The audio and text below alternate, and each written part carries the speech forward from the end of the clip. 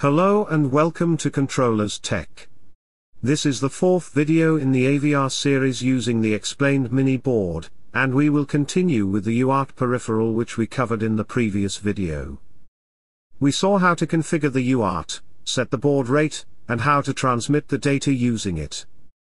In today's video we will see how to receive the data from UART, and then store it in a buffer.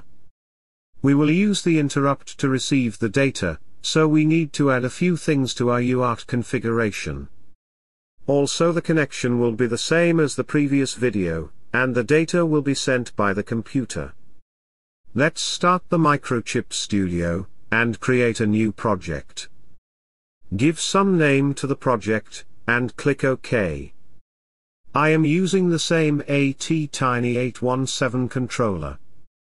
Let's copy the entire code from the previous video, and paste it in our project. I am leaving everything as it is, and just commenting out the transmission part. Let's take a look at the registers again. The receiver data register is where the data will arrive via the UART. Since we are using 8 data bits, the low byte register can store the entire data received. The high byte register holds the 9th data bit, if you are using 9-bit data, and also the error flags, like parity error, frame error, buffer overflow, and the receive complete flag. This receive complete flag is the same as what we saw in the status register. When there is unread data in the receiver register, this flag is set. As I mentioned earlier, we will be using interrupt to receive the data. We need to enable the receive complete interrupt in the control A register. So let's set the 7th bit of the control A register to enable the receive complete interrupt. The rest of the configuration is same. We enable the receiver and transmitter, then set the asynchronous mode with no parity, 1 stop bit, and 8 data bits. Set the baud rate of 115200, and clear the transfer complete flag. Note that we don't need to clear the receive complete flag, as it is automatically cleared when we read the data from the receiver register. Finally we configure the UART pins.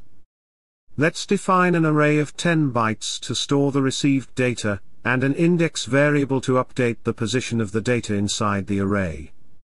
To receive the data, we will write an interrupt service routine.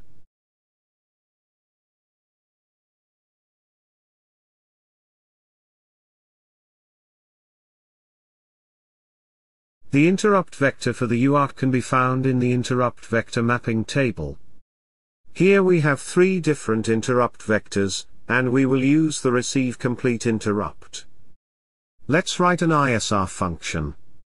Here we will copy the data from the receiver register low byte, and store it in the buffer we just defined. Update the index variable so that the new data gets stored at a new position in the buffer. Our buffer can only store 10 bytes, so if the index value is greater than 9, we will reset it to 0. We also need to enable the global interrupt in the main function. Let's build the code now. The build is successful, so let's debug it.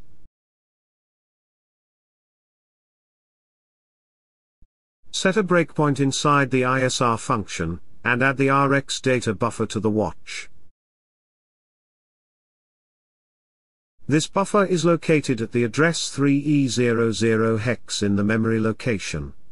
You can see all the elements of this buffer here. Right now they have the value 0. I am going to use the real term to send the data to the MCU.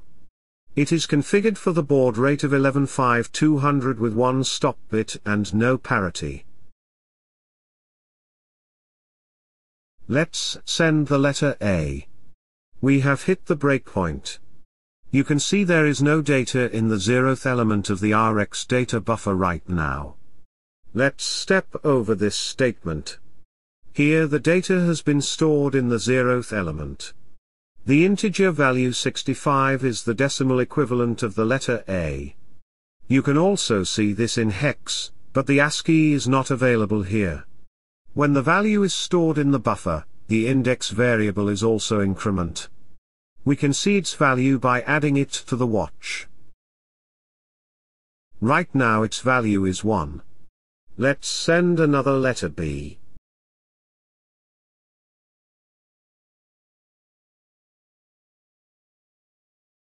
It is stored in the first element of the buffer, and the index variable is 2 now. So you see how the index value gets updated, and this stores the new data in the next position in the RX buffer. Let's delete the breakpoint, and reset the debugger. Now I am going to send the entire string. We need to pause the debugger to see the result in the watch. Here we have received the data, and they are the decimal equivalent values of the ASCII characters we sent. You can see the ASCII values by looking at the address where the RX buffer is located at. Let's go to the address 3E00 hex. Here you can see the ASCII data we sent via the UART. Let's send another string.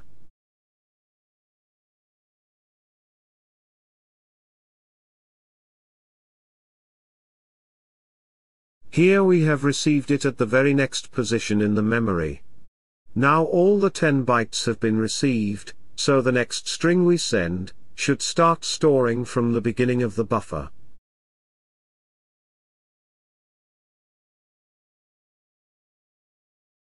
Here you can see it. So the UART reception is working fine. We saw how to receive the data using the UART, and how to store it in a buffer. For now you can use it to receive some fixed amount of data. In the upcoming videos, I will release a more flexible library, which will make it easy to receive and handle the received data. This is it for this video. You can download the code from the link in the description. Leave comments in case of any doubt. Keep watching, and have a nice day ahead.